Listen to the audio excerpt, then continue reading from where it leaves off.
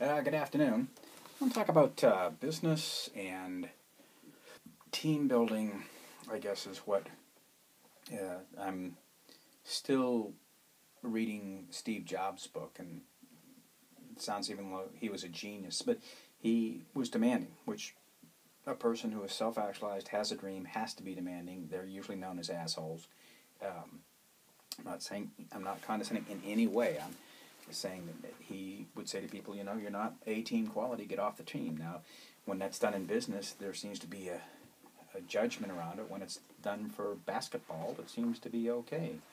And he needed high-quality people around him to get done what he did get done, what he accomplished in his lifetime. But in the midst of reading that, my daughter called from school.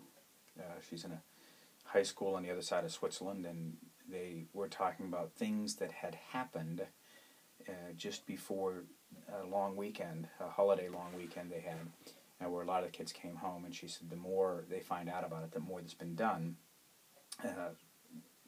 that's frowned upon by the school, and I guess quite frankly some of it illegal.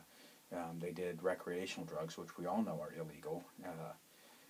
There's a lot of American cultured kids there who seem to carry all kinds of drugs, but those aren't illegal. Those are legal drugs. That's, I said, the paradox or the confusion opening up as or growing up as a kid in America must be, say no to drugs. Drugstore, but these are the recreational drugs. These are the ones that may expand your mind and make a difference. These are the ones that we think you should take to dumb you down.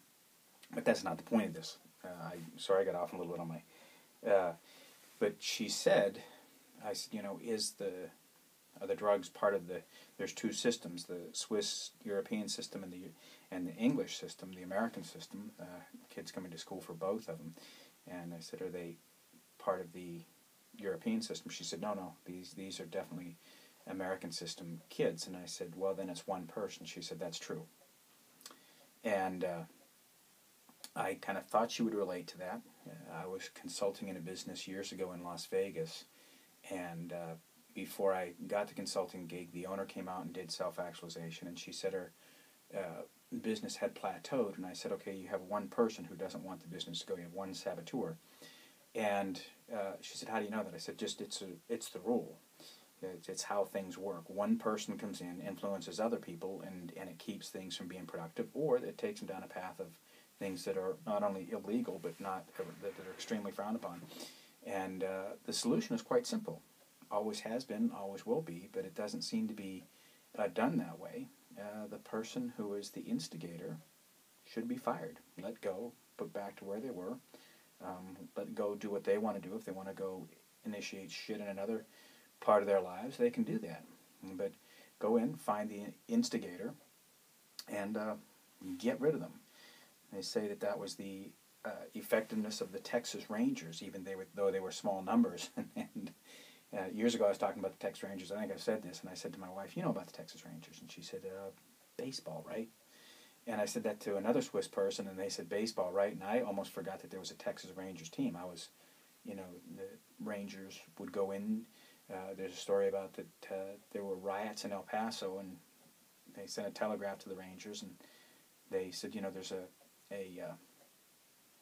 a riot. You need to send some Rangers. And they said, we'll send a Ranger.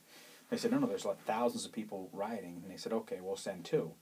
Because what they had the capacity to do was go and see who was the troublemaker, and I guess deliver an ultimatum in such a way. So if you're having trouble, look and see. If there's one person, you're going to have to be ruthless around it. Sometimes it's real easy to get people out of your life. Sometimes it isn't. But if you're not ruthless about it, they're going to stay there and cause you trouble. Have a fun day. www.micpeakperformance.com